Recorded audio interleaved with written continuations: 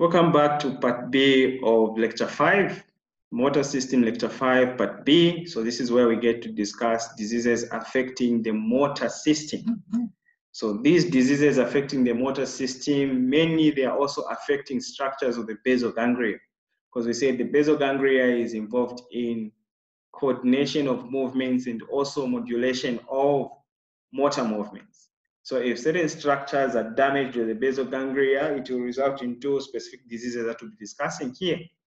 So the motor behavior is determined by the balance between the direct and the indirect striatal outputs. Remember, we had the direct pathway and the indirect pathway.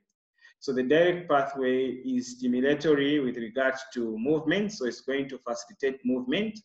The indirect pathway is inhibitory, so it's going to inhibit movements. So the balance between the direct pathway and the indirect pathway will now determine the balance of motor function.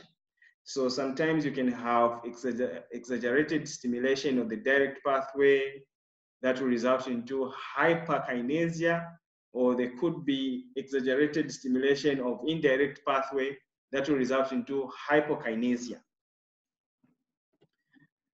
So starting with the hypokinesia disorders, the hypokinetic disorders, from the name itself, hypokinetic, it means that there is reduction in movements. So in this case, when you have insufficient direct pathway output, so it means that movement is reduced, and then you have excess indirect pathway output, you're going to have a hypokinetic disorder, because here you're going to have reduction in movements, which is hypokinetic or hypokinesia. The other word for hypokinesia is also called the bradykinesia, blood kinesia. Then the opposite is called hyperkinetic disorders. In hyperkinetic disorders, we have excess direct pathway output and insufficient indirect pathway output. So it means that movements now are facilitated more, then there's less inhibition of movements. So the end result is exaggerated motor movements, which is called hyperkinetic disorder. So let's start by looking at Parkinson's disease. So by now you agree with me to say you've discussed this disease maybe in pathology. So I'm not just going to waste much time looking into details. I'm just interested in the physiology point of view of this disease. How does it come about? What structures are affected? And if those structures are affected, what normally happens? Why do you appreciate these clinical signs? So the Parkinson's disease is the second most common neurodegenerative disease, and second to Alzheimer's disease, which is the first one. So the most common neurodegenerative disease is called Alzheimer's disease, then followed by Parkinson's disease. So this Parkinson's disease was described by James Parkinson in 1817. So this is a scientist that described the Parkinson's disease, and it was noticed that it was common in old people. So anyone who's 50 years and above, you find that they're more prone to this disease because it's a neurodegenerative disease that is affecting mainly the substantia nigra pars compacta, the cells that are dopaminergic, that are producing dopamine. So there are quite a number of examples of people who have suffered from this disease from the past. So we have Michael J. Fox, Muhammad Ali, the famous Muhammad Ali, Pope John Paul II, Janet Reno, and Catherine. All these suffered from Parkinson's disease.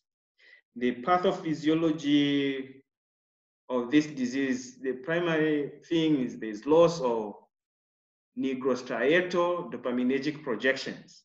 So the dopaminergic projections, remember, from the substantia nigra, the substance that is black, you have dopaminergic neurons that are projecting to the striatum, to the corpus striatum.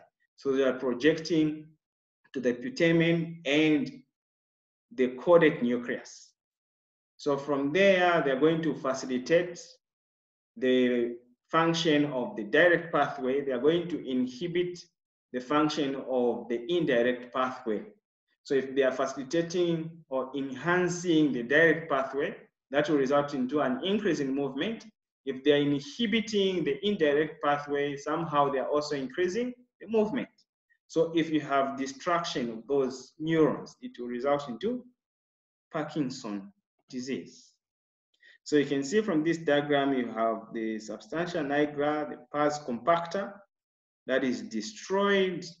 Then you don't have these dopaminergic neurons, and these dopaminergic neurons, they are projecting to the striatum. That's why they're called nigrostriato-dopaminergic neurons. They're starting from the substantia nigra, and then they are projecting to the striatum. So with a person, if you have a cross-section of the brain of the person who has suffered from this disease, Parkinson's disease, you find that you can't really appreciate the substance which looks black, or the substantia nigra. So in a normal person, you can see this substance which is looking black. This is the midbrain, cross-section of the midbrain. So you can appreciate the substance that is looking black here. But in individuals that have suffered from Parkinson's disease, you can't really appreciate the substance that looks black, because those neurons are destroyed. So what happens? It means that the substantia nigra pars compacta is not transmitting the dopamine to the corpus striatum, which is the caudate and the putamen. So it's not releasing dopamine to D1 receptors of the direct pathway. It's not releasing dopamine to D2 receptors of the indirect pathway. So what happens? Without dopamine stimulating the D1 receptors, it means the direct pathway won't be enhanced. So there'll be slow function of the direct pathway that will bring about hypokinesia, or slowness in movement. So you can see the direct pathway won't be stimulated that much. When that happens, it means that this globus pallidus internal segment won't be inhibited. There will be less inhibition of the globus pallidus internal segment medium spine neuron that is projecting to the thalamus. So this is inhibitory. So it means it's going to inhibit the thalamus. So once the thalamus, the ventrolateral and the ventral anterior complex of the thalamus is inhibited, then these neurons won't fire to stimulate the cortex to get that kind of movement. So there will be less movements, or there will be inhibition of movement. That will bring about hypokinesia or blood kinesia. So it's difficult to initiate movement. It's also difficult to stop movement once they have been initiated. Why? It's because you know to say that the indirect pathway is also not being inhibited. So if the indirect pathway is not being inhibited, then it means it will bring about activation of the indirect pathway that will also minimize movements. So there will be blood kinesia because of insufficient of dopamine as a result of damage of nigrostriato-dopaminergic neurons. And the other cause of this disease is related to the genetics. So there are genes that have been implicated to cause Parkinson's disease, and these are alpha-synuclein and also partin DJ1 genes that have been implicated in causing Parkinson's disease. Okay, so a person with Parkinson's disease, what will be the symptoms or clinical presentation of the person with Parkinson's disease? Of course, we say the direct pathway is inhibited, the indirect pathway is not being inhibited.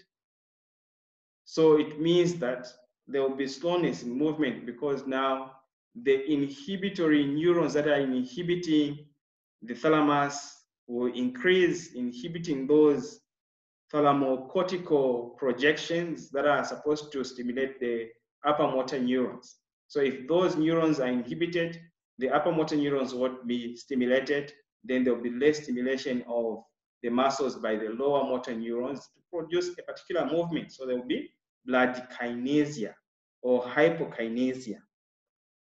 So some of the symptoms, you're going to have resting tremors. So resting tremors of the hand because you can't control the contraction and the relaxation of the extremities. So sometimes you can have resting tremors where you have uncontrollable muscle contraction and relaxation. Then there will be slowness of movement, which is called bradykinesia or hypokinesia. So this slowness of movement is because the direct pathway is not being enhanced by dopamine via the D1 receptors. Then there will be rigidity of the extremities and the neck. The rigidity of extremities is due to an increase in muscle tone. So you know to say that some of those upper motor neurons, once they are stimulated, they are inhibitory to the reticular formation. So the reticular formation is the one that is involved in muscle tone. So if the reticular formation is not inhibited, you'll find that the descending motor neurons that are descending from the reticular formation, they are not going to be inhibited. They are going to be stimulated somehow, and those are going to excite the alpha motor neurons. And these alpha motor neurons will bring about contraction of the extensor muscles and also contraction of the flexor muscles. So if that is happening, the muscle tone is going to increase. So you find that if you want to do passive movement of the joints, as you're trying to do passive movement, there will be that friction or there will be that resistance because of rigidity in extremities. You find that the neck will be stiff and also the hands, the legs, they'll be stiff because of increased rigidity of these extremities as a result of an increase in muscle tone. Then there will be minimal facial expressions. So because there's also an increase in muscle tone to the face muscles, so you find that there will be minimal facial expressions. Somebody will lack your facial expressions. You wouldn't be able to tell if somebody is upset or is happy because they are unable to do those facial expressions. So they will be more like they are wearing a mask. So they will have a mask face without facial expressions. And then there will also be short walking steps. So like I said, it's difficult to initiate movements, and once you initiate movements, it's difficult to terminate the movements because we said the major function of the basal ganglia is to initiate and also to terminate motor movements. So without that normal function of the basal ganglia, it's difficult to initiate movements. It's also difficult to terminate movements.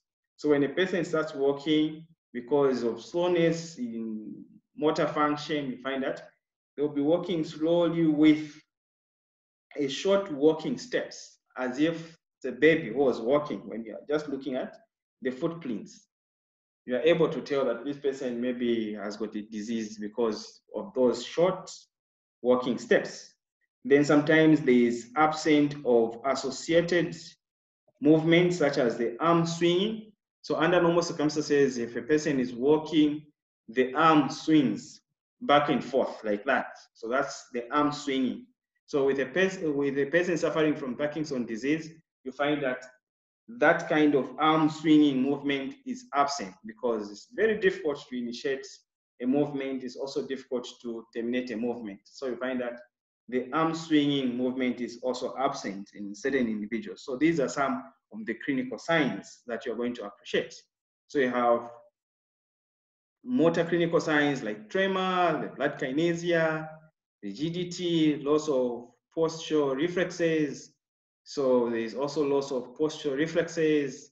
Sometimes there is depression, and then sometimes there's loss of memory, which is called dementia. So these are some of the clinical signs of Parkinson's disease. And by now you understand why you're having these clinical signs when you're looking at the function of the basal ganglia with regard to the input that is coming from the substantia nigra, the pars compacta. So these are the clinical signs. You can see tremor. So these were supposed to be a video, so you can't really play them here. So you can see the tremor of the hands. Then you have this person lacking facial expressions. So there are no facial expressions. So it's more like a person who's just wearing a mask. Even if you crack a joke, they won't laugh. You won't really appreciate that. If you annoy them, you won't be able to tell because they are unable to do that. Then there's blood kinesia, slow movements. If you ask somebody to lift their hand, you find that it's very difficult for them to do that. And once they start, that kind of movement is also difficult to terminate that movement. So they'll start exaggerating the movements. Then there's loss of postural reflexes. So you can see this individual, when you ask them to stand upright, you find that they have some difficulties in doing that because the muscles that are involved in posture, there is miscommunication, difficulties in, there's difficulty in controlling those muscles of posture. Then rigidity, if you're trying to do passive movements, in this case, it's very difficult for you to do passive movements. Why? It's because there's increased muscle tone, so there's contraction of the extensor muscles and the flexor muscles. So it's very difficult to do movements, especially the extremities. Treatment, the primary treatment for Parkinson's is administration of the dopamine precursor, which is called L-DOPA. So this is initially effective, but after 5 to 10 years, 50% of the patients will develop DOPA-induced dyskinesia, which is a special type of hyperkinetic disorder as a result of using DOPA, because it's going to exaggerate the function of the direct pathway. Then you start overdoing the movement. That will bring about hyperkinesia, which is called DOPA-induced hyperkinesia or dyskinesia. DOPA-induced dyskinesia. So the main treatment is levodopa or L-DOPA. Then sometimes it's followed by dopamine agonists that can be used. On top of that, when you're using DOPA, L-DOPA, sometimes you can also give DOPA decarboxylase inhibitor, because if there is excessive production of this dopamine, it will result into more activation of the direct pathway. So sometimes L-DOPA is also given with the DOPA decarboxylase enzyme inhibitor that is going to inhibit excessive conversion of L-DOPA into dopamine to regulate the concentration of dopamine neurotransmitter. So L-DOPA simply stands for dihydroxyphenylalanine. So this is an amino acid which is called dihydroxyphenylalanine amino acid, which is a precursor amino acid for dopamine neurotransmitter. So this dopamine is also classified in the group of catecholamines. So it's the same drug that can also be used if somebody is lacking catecholamines or they have insufficient catecholamines, because from L-DOPA you can also produce other catecholamines like norepinephrine or epinephrine. Okay.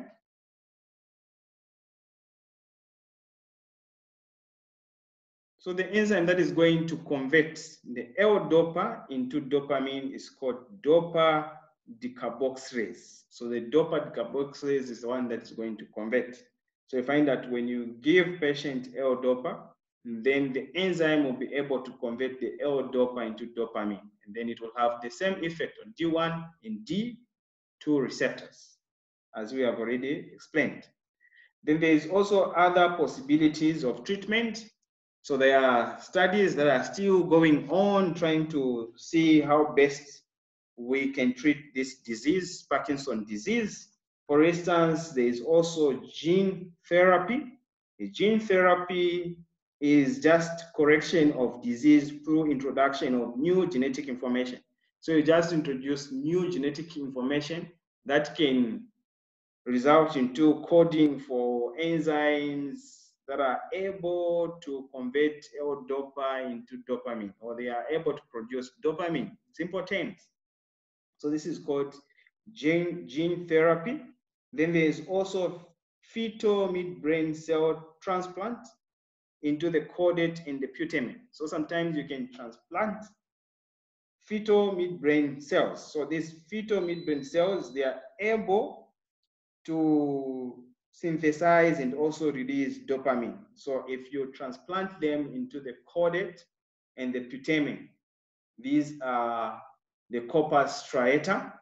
So you find that if you transplant these cells from the fetal midbrain, they are able to synthesize and release dopamine, because these neurons, they can express an enzyme which is called tyrosine hydroxylase.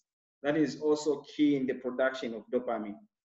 Then the other possible treatment is neurografts using stem cells.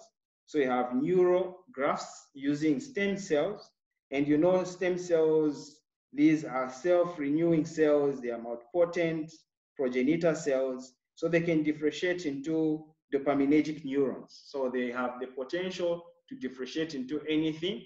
So if you give these neurografts stem cells, you also need to give the stimulatory factors that are able to stimulate these cells to differentiate into cells that will be able to produce dopamine, which are called dopaminergic neurons.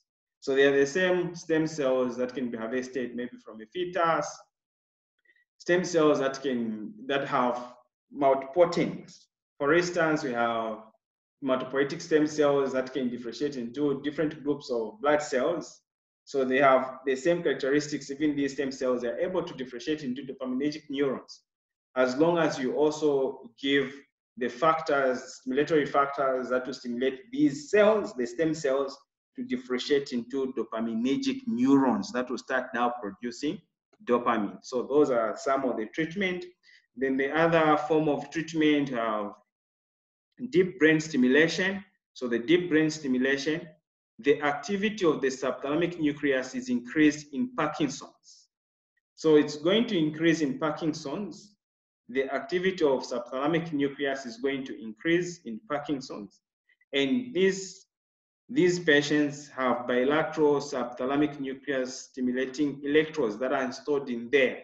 So a high frequency of stimulation is going to inactivate the subthalamic nucleus. So they are not going to start stimulating the inhibitory neuron that will bring about hypomovements or hypokinesia. So in other way, you are inhibiting the indirect pathway. So if the indirect pathway is inhibited, that will facilitate some sort of movements.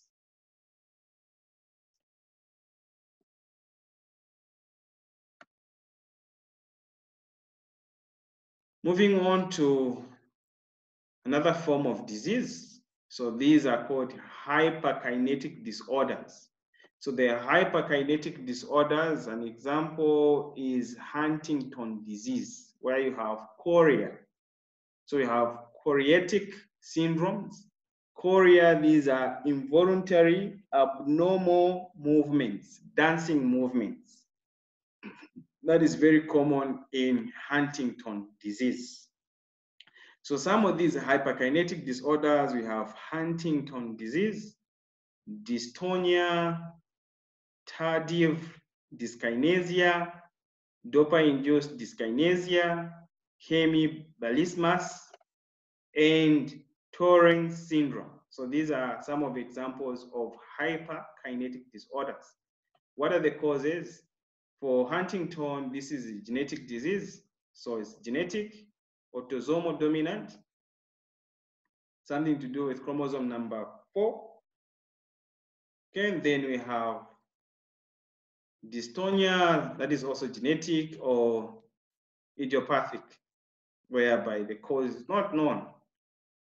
Tardive dyskinesia is a chronic neuroleptic use. So if they are using neuroleptic drugs that can also destroy certain structures of the basal ganglia, it can result into tardive dyskinesia. Then we have Parkinson's therapy that can cause dopa-induced dyskinesia. Then hemibalismus. Hemibalismus, we have unilateral vascular accident that is affecting the subthalamic nucleus. So if the subthalamic nucleus is affected, it means that you are destroying the indirect pathway, which is inhibitory to movement. So if it has been destroyed, then there is no inhibition to movement that will bring about hyperkinetic disorder or hypermovement. These are involuntary, violent, excessive movement, especially affecting the extremities. Then the Tourette syndrome is due to excessive D2 subtype dopaminergic receptor expression. So sometimes if you have more of this D2 type, it's going to inhibit the indirect pathway. So if the indirect pathway is inhibited, then you have also excessive unwanted involuntary movements that can result to that. Okay, so we'll discuss a bit Huntington disease or Huntington chorea disease. Then from there, so like I said, this is not pathology. So we'll just add some more information on Huntington chorea disease. So the choreatic symptoms in Huntington's. So you have involuntary and unwanted movements. Chorea, these are dance-like movements. Then there's also anthetosis. So these are changeable movements. Dystonia, this is torsion spasms that will bring about abnormal posture because of these torsion spasms that can affect the neck, the hands, or muscles that are involved in posture. So some of these diseases or hyperkinetic disorders that will exhibit chorea. So the first one is Huntington disease, just a bit of information. This is not pathology. So the pathophysiology of Huntington disease.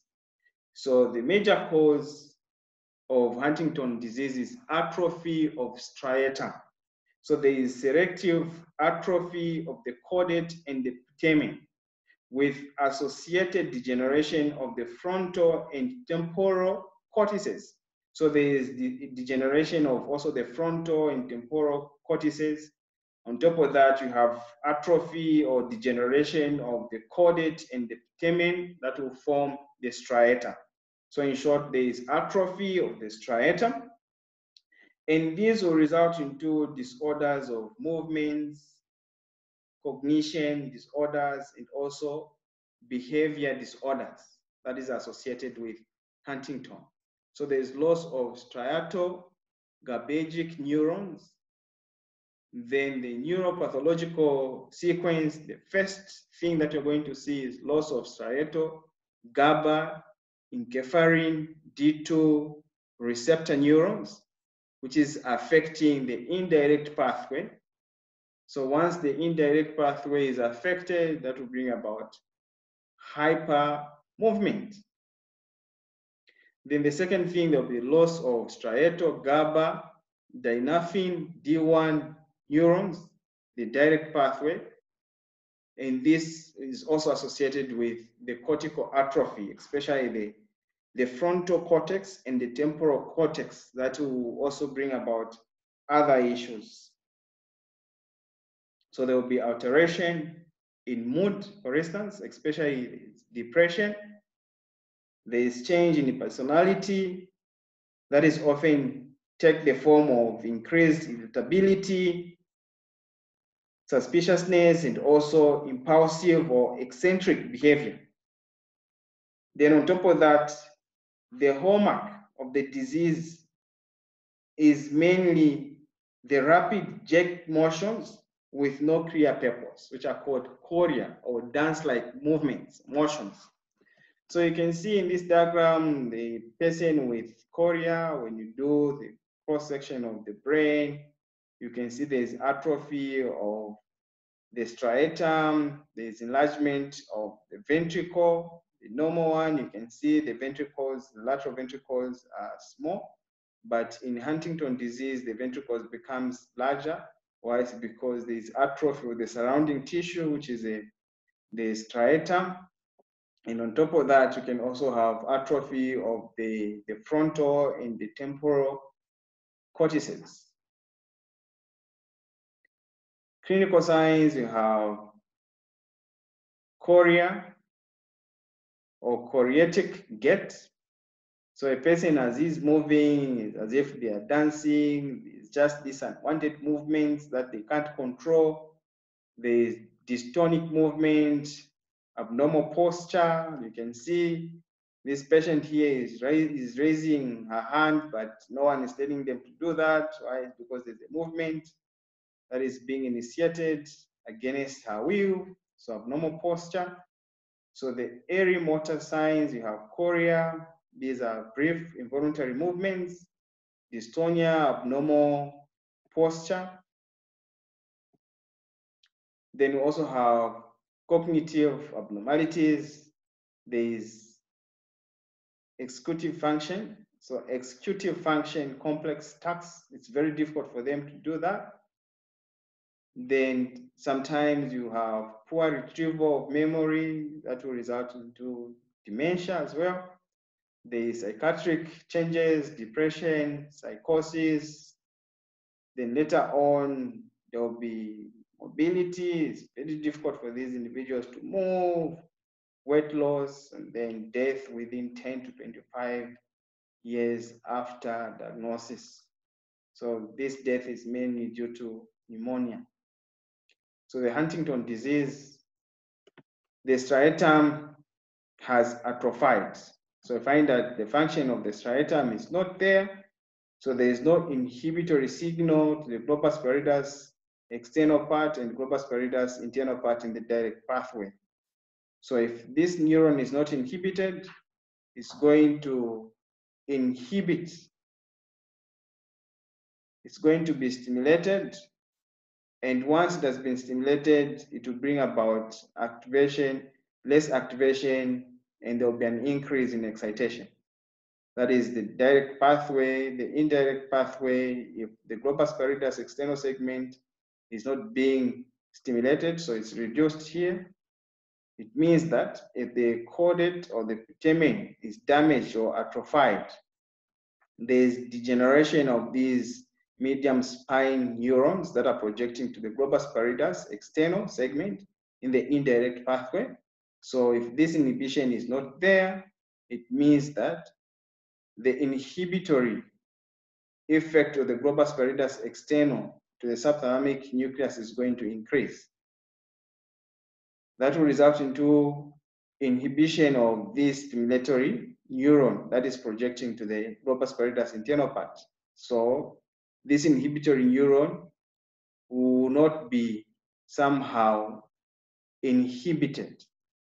Why? It's because this neuron that is supposed to stimulate the inhibitory neuron projecting to the thalamus is going to be inhibited. So that will result into inhibition of this neuron, then less inhibition, there will be excessive movement. That's why you have hyperkinesia in Huntington disease. So those are abnormal movements of extremities. So these are abnormal, violent movements of the extremities.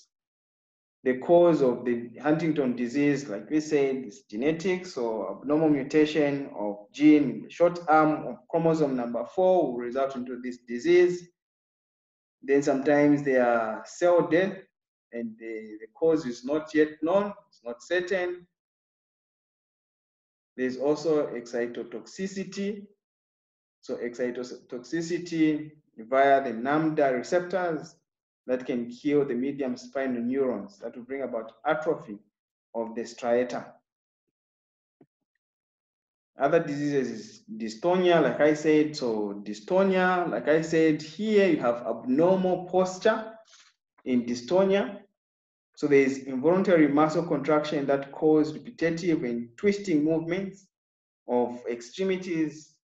And this may affect maybe one part of the body. Sometimes it can affect the entire body. So if it's just one part that is affected, So you can see dystonia in one part of the body, it's called focal dystonia. If it's two or more adjacent parts, it's called segmental dystonia. If all the body parts are affected, then you have the general dystonia. So this kind of disease sometimes can be treated with botulinum toxin. So there is no cure for this disease, but sometimes you can try to minimize the symptoms by giving botulinum toxin. And you know to say botulinum toxin is going to inhibit the release of acetylcholine. So it's going to inhibit the release of acetylcholine from the presynaptic membrane. So once you have inhibition of release of acetylcholine from the presynaptic membrane, there is no stimulation of cholinergic receptors. So the muscle fibers won't fire end rate potential, no action potential, no muscle contraction. That will result into reduction in muscle activity, reducing the movements. Then the other disease is, so you can see dystonia, and then the other disease is tardive dyskinesia. Tardive dyskinesia is another disease, neurodegenerative disease that will cause repetitive involuntary movement, such as grimacing and also eye blinking. So there's grimacing and eye blinking. These are repetitive movements. Just find somebody is just thinking, not stopping doing that. Why? It's because you have these repetitive involuntary movements that can affect different parts of the body. And it's caused by long-term use of neuroleptic drugs. These are antipsychotic drugs that are basically used to treat schizophrenia. So some of these drugs can affect the neurons that will bring about tardive dyskinesia. So the symptoms here, again, they can be treated or minimized by giving botulinum toxin with the same mode of action when you're treating dystonia. Then DOPA-induced dyskinesia is as a result of overusing treatment for Parkinson. So this treatment of Parkinson, L-DOPA, if you use it for a long period of time, it will result into dyskinesia because there will be so much of dopamine, there will be excessive stimulation of the direct pathway, excessive movements. So it will bring about hyperkinetic disorder. So it's called DOPA-induced dyskinesia because it's as a result of DOPA, L-DOPA drug treatment, or the drug that is given to treat Parkinsonism. Then the other disease, hemibalismus. So this is unilateral subthalamic nuclear stroke. So if the blood vessels that are supposed to supply blood to the midbrain, especially the subthalamic nucleus, that is just above the midbrain, if it's damaged for some reason, to result into destruction of the subthalamic nucleus. So if the subthalamic nucleus is destroyed, then it means that the indirect pathway somehow is blocked, because the indirect pathway is the one that passes through the subthalamic nucleus. So if those neurons are destroyed, then the indirect pathway is not there. There is no inhibition of movement that will result into abnormal movement. These are excessive abnormal movements. So it's hyperkinetic movement disorder that is characterized by unilateral, violent, wide amplitude movements involving mainly the ipsilateral arm and the leg. So it's ipsilateral, that's why it's called hemibalismus. So it can affect the left side of the body or the right side of the body. Sometimes it can affect the entire extremities, which just becomes balismus. So the major cause here is just the destruction of the subthalamic nucleus. Then the last one there, the Tourette syndrome. This Tourette syndrome, it begins in childhood, sometimes adolescent stage, childhood and adolescent stage. At adolescent stage, it's common. It's also a neurological disorder that involves repetitive movements of or sometimes unwanted sounds. So you find that somebody is just producing unwanted sounds, maybe coughing, sneezing, but they are repetitive. Why? It's because there is distraction in certain neurons within the brain stem that will result into abnormal movements, and these are repetitive movements. Okay, so most of this information you've already covered in pathology, so this is just where I'm going to end. Thank you very much for your time.